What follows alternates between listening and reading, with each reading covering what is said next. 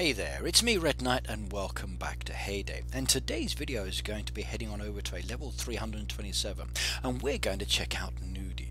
Now there's one aspect of her farm design that I really like, and when I first saw it I thought I've got to make a video of it and then basically show you guys what it looks like, and then maybe if you have the resources you can give it a go. Now it's just off to the actual right hand side here, and it is really large, so I'm going to come in from this position here, and as I slide downwards you'll actually be able to see all of the design in basically one go. So we're going to zoom in and slide down at the same time, so there you go. Now as we slide on down and zoom in, you'll see this beautiful tree style design. Look at that. Now doesn't that look lovely? Now if you are a lower level player, I'm afraid your chances of actually making this design are going to be few, and you're not going to be able to do this for a long time because each of these statues is up in the million coin mark.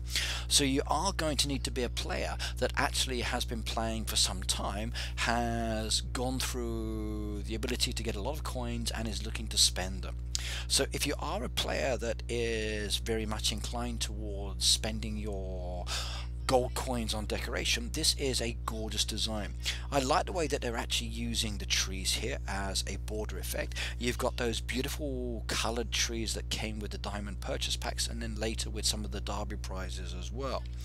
I must admit that the wisteria tree there hanging down has to be my favorite. Living here in Japan, the wisteria forest that we've got here is gorgeous. But in this case, this design uses the Valentine's Cupid statues as well. So when it comes around to Valentine's, make sure you do grab some as well, because they can be very nice within the design. You've got the fireplaces there, you've got some dirt track pieces used within the design if you're looking there just at the back to give it a little bit of a deeper feel there as well. So it blends in really nicely and I like it. As we scroll on down again, you can see more of those golden statues, you can see more of the dirt path pieces there. We've even got some dogs in there walking around, so hello little doggies, and I can see some other animals through there as well. So I wonder if any of the pets are actually hidden in there as well. Now you need the level 100 tree, so once you get the level 100 you can actually create this design.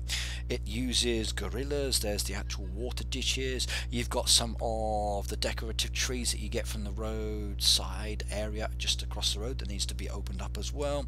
Again, more statues, you've got those beautiful wagons there as well, and this is where you can see the actual animal beds there just tucked behind the trees as well. And again, that gorgeous rhino off to the side there. So a very nice design, mixing in a lot of the animals as well. I can see rabbits to the left and the right hand there as well, even a few foxes within this design. It is really good, and a lot of effort has gone into creating this. So if you would like to do it, please do so.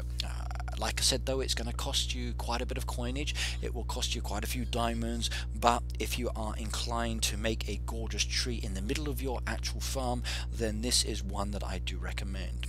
Now the farm has some other beautiful design aspects as well, again using the water ditches, using the animal pens. I like the combination here, those dirt path pieces around the outside, machines are being hidden by the trees, which is again a very common practice with a lot of high level players.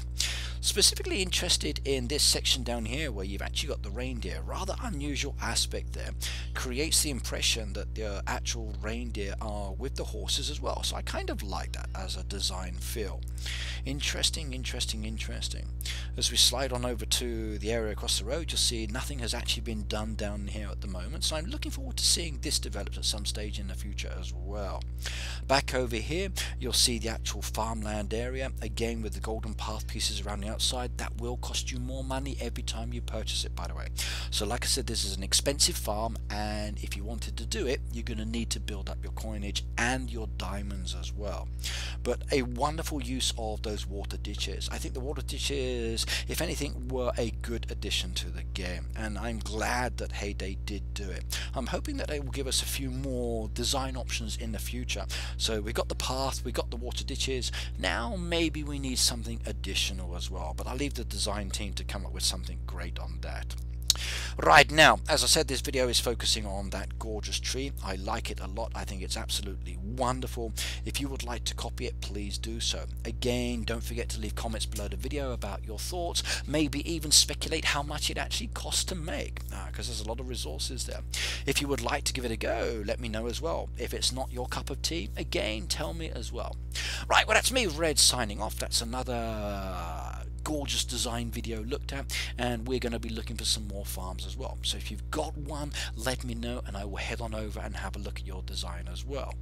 Don't forget to hit the subscription button, make sure you hit that notification button as well, and I will see you in my live streams on Tuesday or Friday or in the next video. Take care, have fun, and good luck with your derbies, everybody. Bye bye.